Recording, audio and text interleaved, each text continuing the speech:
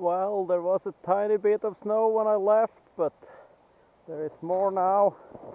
And over here there are plans to make a bit of a path through this forest to access an area further in, and I was hoping to go through and clear some of the undergrowth before it was too much snow, so I'm gonna give it a try today and see how it goes. It's not that far, I'm going in like 50 meters and it gets better further in, but quite a nice area, little stream here next to it. And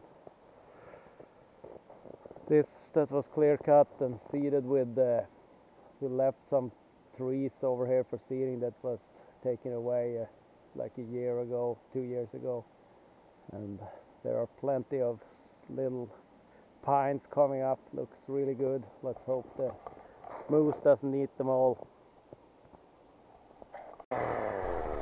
This would have been a whole lot easier before it's 30 centimeters of snow as it's roughly now, but well, you can't do everything when it's the perfect time, so